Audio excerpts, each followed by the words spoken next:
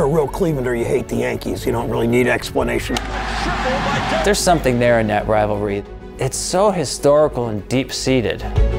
When the Yankees came into Cleveland, the intensity meter was on another level.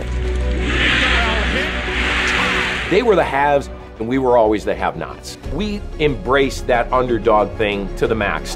And it all started with one pitch.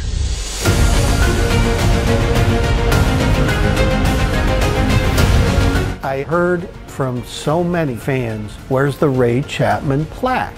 The Indians and the Yankees were locked in a tight pennant race when Ray Chapman was tragically struck down.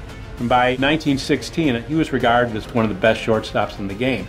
He's the only player to die from an on-field injury. You had two franchises been around for a long, long time. Both of them ready to rip each other apart. Cleveland just wants success at any level. A Clevelander bought a team in New York. All of a sudden, Cleveland was our biggest competition. I think it was a rivalry that never stopped. I didn't have any feeling of guilt whatsoever. I didn't hit Chapman. Chapman hit himself.